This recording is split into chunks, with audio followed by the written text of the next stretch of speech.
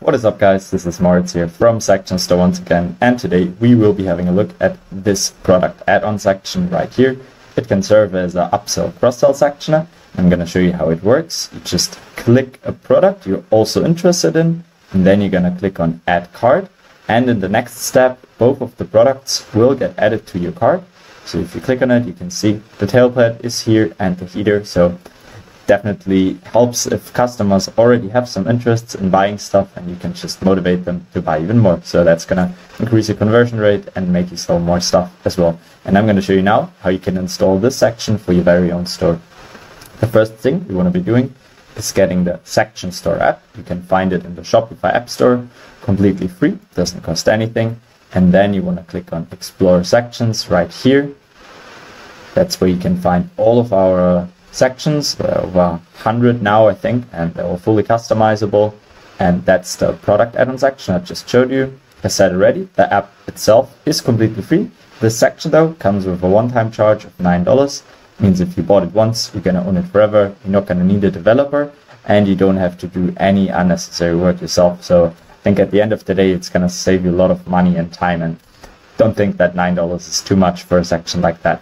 All right. After successfully getting the section, head back to the home area where you want to install the section to your theme. In my case, it's the Dawn Light theme, but it does work on every theme. Then you want to open up the theme editor. Let's do that real quick.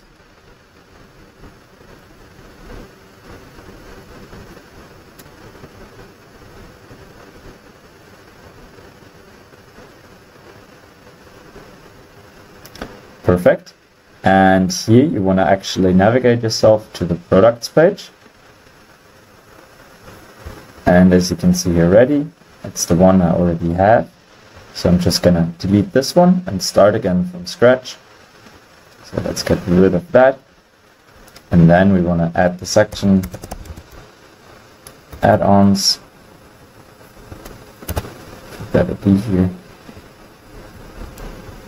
Sorry, that was product add-ons. There we have it, perfect. And we want to save it all up. So we make sure it's refreshing. Okay, sweet. And of course we have to select products first. So I'm going to do the tailpipe again.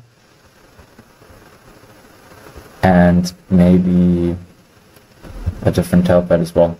So customers have some options to choose from. Let's let it load up again. And as you can see here, both of them are placed. And down here we can also add some spacings between the whole thing.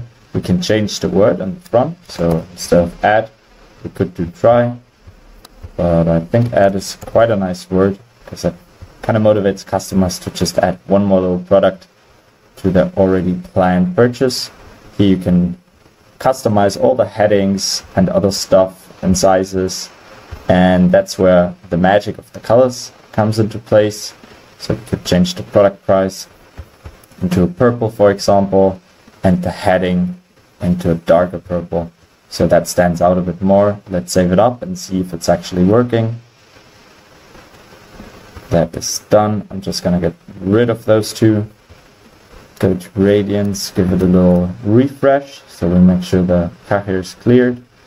Let's click on shop now, and there we should be able to see the two products I was just speaking about. Let's try it out again, add it to the cart, and as you can see here, you already see two products here, and it did work again. Perfect. Hope you guys found that useful, and if you did, always feel free to leave a like and follow. If there are any questions, just feel free to reach out to me in the comment section or just drop us an email. And with that being said, have a good one, guys, and peace out.